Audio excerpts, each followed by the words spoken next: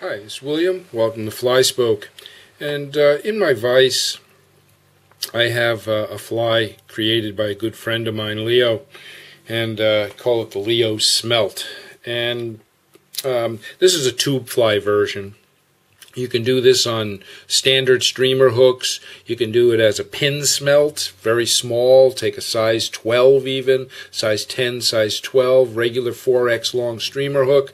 You can tie the fly for landlocked salmon coming this fall. And for Atlantic salmon, I like tying it on tubes, various lengths, various sizes. And it's really a great fly. You can vary the wing. This one happens to be Arctic fox. You can use marabou. Originally the fly was done with marabou for the wing. Vary the length of the wing, pin smelt, larger smelt. Just really a great all-around fly, and I'm going to show you how to tie it now. So for this setup, I've chosen to use a HMH 1-inch aluminum microtube, and then this is a Pro Tube junction tube. Basically, the Pro Tube junctions, they're tapered, and I really like that about them because the back is so much smaller. When you get into regular junction tubes and cutting tubes and things of that nature for your junction, they wind up having a big flare at the back. And these Pro Tube junctions, I find them really nice and sleek and really a good look. And this fly, I'm going to start by putting some thread, red thread. This happens to be Gordon Griffith shear 14-aught, which is a 70 denier, and that's basically where I'm going to start, is right on there, because the first item to really get put onto this fly is some of this. It is a tubing. Here it is in yellow, some tubing. Here it is from Ray Rumpf Company. Fine mylar tubing. This is in the pearl color that I'm going to use for the fly.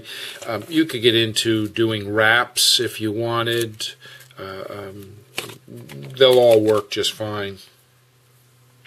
And what I'm going to do is this aluminum color is nice because it's going to, the aluminum will actually show through and give a sheen to the body.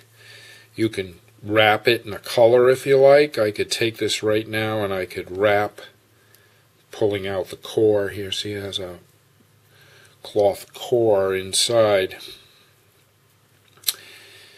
And I'm just putting this over. You could wrap all different colors under here if you wanted to make it the red thread. You could do that. And this I'm going to let the pieces of that body braid, I'm going to let them actually be a tail for me in a way, wrapping 360 around. And this, I'm just going to put some thread to hold it on right there, and I'm going to tie off the red thread right there. Give it a clip. And then to really hold it, I'm going to take some Loctite 414, which is a very nice durable form of crazy glue, and I'm simply going to put a little bit right onto that thread there. Not a lot, but I do have to let it dry. Okay, so now that my crazy glue is dry, Loctite 414, great stuff. I'm going to take this body and I'm going to pull it forward slightly, and I'm going to start my thread again. Now, the fly has a pretty big head on it because of placing the eyes.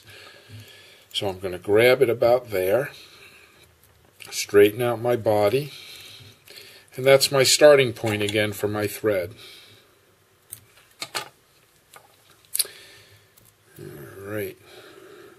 And the first thing I'm going to put in here is I'm going to take some mirror crystal flash. Now this stuff comes in a whole bunch of colors. Blue is good for this fly. So I'm going to just take, now I don't want to use a lot of this. It has such reflective properties. It's the mirror crinkle flash. Set that on top. And that's basically going to go in as an underwing. You can see how that I've just V'd that and splayed it across. Next item, Arctic fox in white. Now, Arctic fox is a very, very soft winging material, and we really don't need a lot of it for this fly. You know, these are smelt patterns, and smelt have pretty sleek bodies. But the one thing I'm going to do right away with this Arctic fox is I'm going to take a brush, and I'm going to brush the Arctic fox from to the tip. And I'm also going to take out, I'm taking out all the fluff in the back portion of it.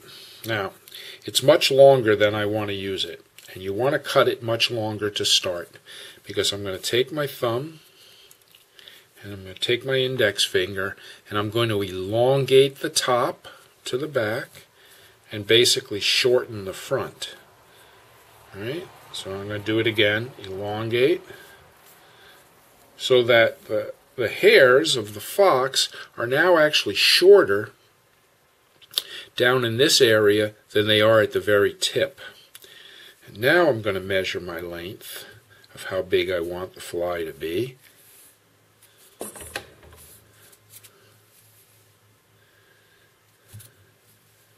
And I'm going to hold, squeeze, make it squeezed thin, and I'm going to clip off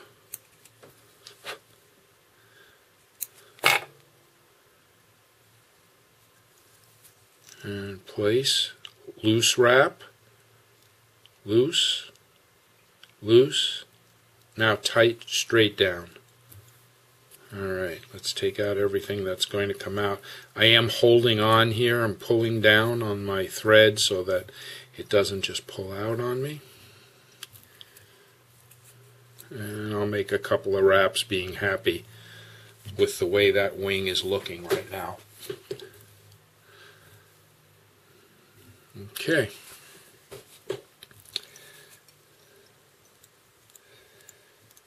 Alright, that's pretty well on there, nicely on there. Next item, I'm going to take 2 barbules from a peacock eye. Very fine material, right?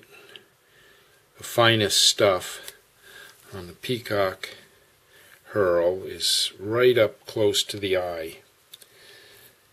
And I'm just going to lay length, switch hands, measure, trim, place, and I want to make sure this is directly right on top.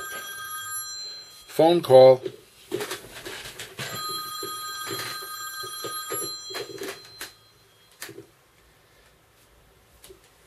Hey, I'm in the middle of the video for the Leo Smelt. It's okay. Just let me flip it off. Hold on. Excuse me for the phone call, but had to take it from a fellow who I'm helping go to Matan and on the Gas Peninsula up in Quebec.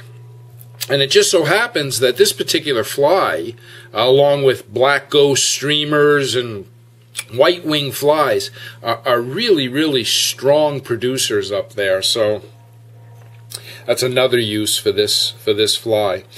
So anyway, we put on the 2 strands of peacock herl taken out of the eye, and just secure that down.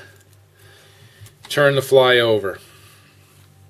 Then I'm going to take this is a gadwall flank, and if I take the barbules and I point them straight out to the side, they get about pretty equal in length. Then I can hold tight, and I can simply rip off. And that's going to give me a pretty uniform fairly uniform look to a throat. Now, again, I'm going to judge how long I want it to be. Switch hands. Make my trim. Place down, and I'm holding it right in place. Loose. Loose. Oh, let's try that again. We're going to go loose here and loose, and now pull straight down, tight. And we're going to get that throat nicely in place. Take away anything now that could be longer than where the head's going to be. I've got a little bit of that body material that's sticking forward. And I'm just going to go ahead and take those off.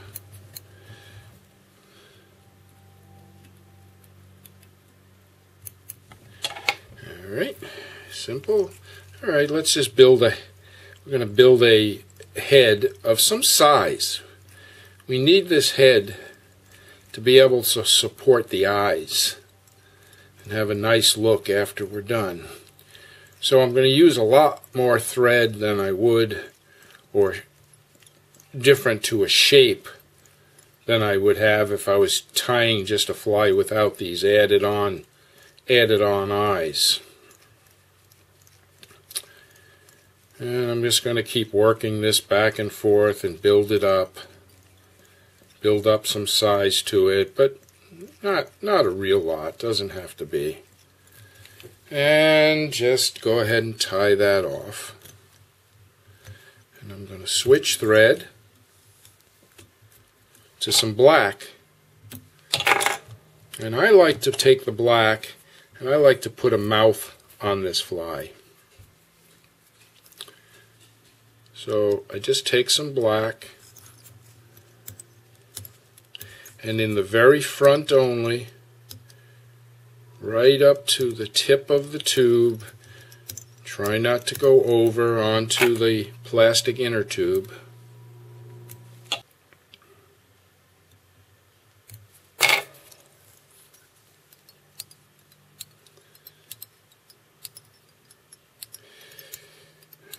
Make sure I don't go over the front.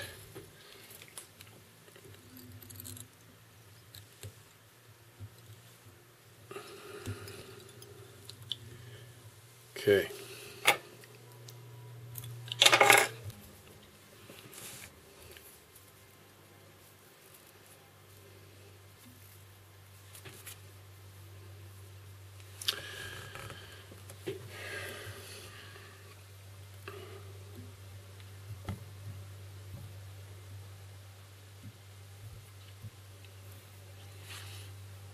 Okay.